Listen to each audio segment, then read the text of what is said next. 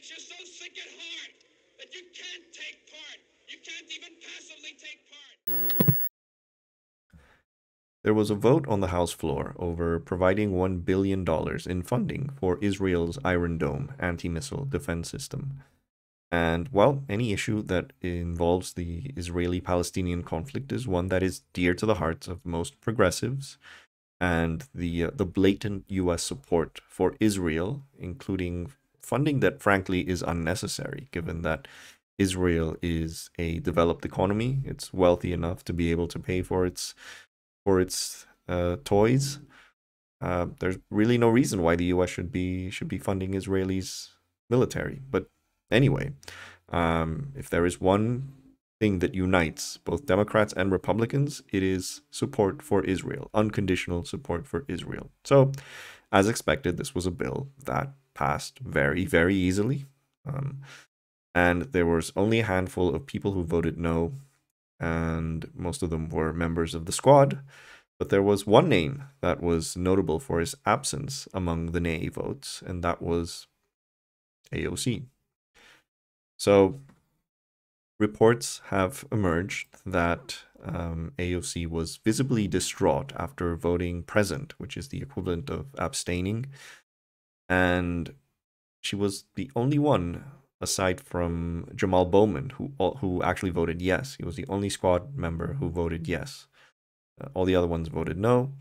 But there is something rather strange, which is that she basically had originally voted no, and then at the very last minute changed her vote. So here are a series of tweets that give these videos of what happened those final minutes of the vote. And this is very, I'm not a fan of conspiracy theories, but I would really love to know what's going on here. And let's watch. I should add there is hardly any sound in these videos, so we'll just have to guess what's going on. So pay attention here in this corner. The person in pink is Nancy Pelosi, and AOC is somewhere behind here. You can't really see her just yet. She just appeared. That's her face. But we will see her later. So they're having a very heated discussion, and we don't know what it's about. And if you look at the current scoreboard, it's 9 yays. So that includes AOC's no vote at this moment.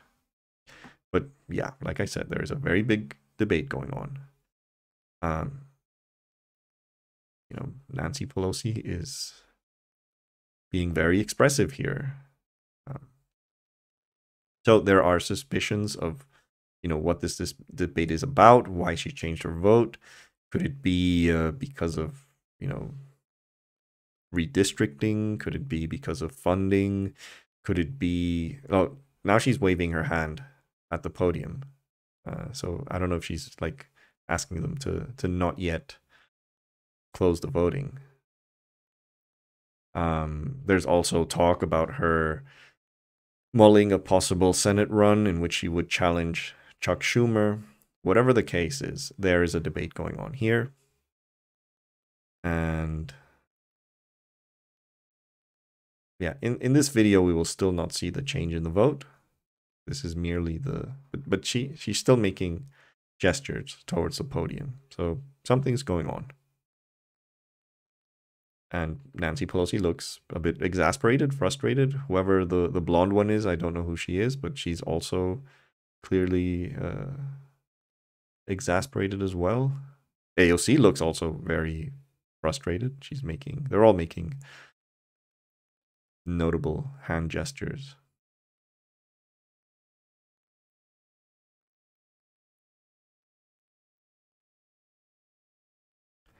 And that's pretty much the end of this video.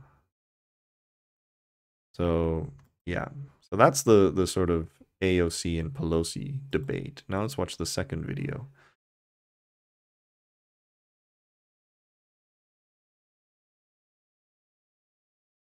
Again, there is no sound until the very end.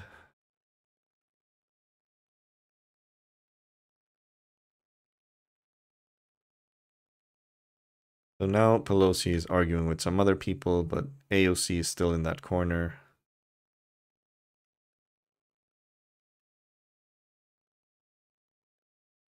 The vote still has not changed.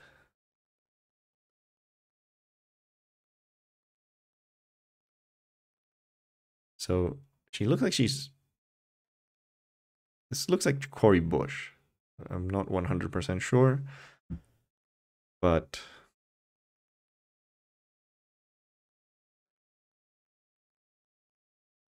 Anyway, now she's going to the podium.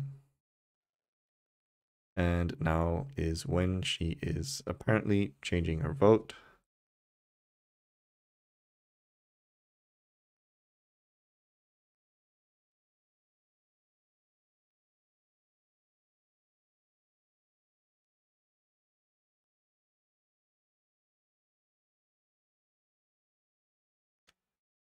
And she's back.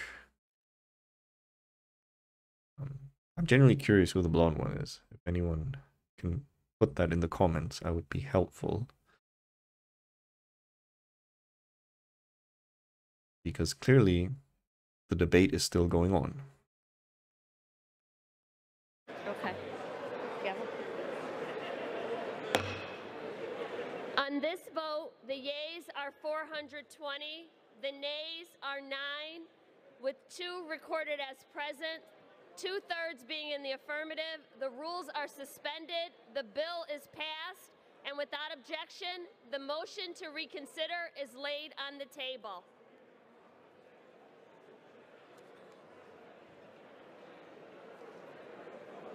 Pursuant to Clause 1C of Rule 19, further consideration of H.R. 4350 will now resume. So, there you have it. What was that debate all about? I would love to know. One can only make conjectures, but it seems weird because, to be honest, the reason that she changed her vote, like, was irrelevant to the overall result. I mean, there was no chance that this bill would have passed anyway. There was no chance that she would have derailed it. So she held absolutely zero leverage over what happened here. So yeah, what could that discussion have been? What did she gain? That's the question. What did she gain from changing her vote?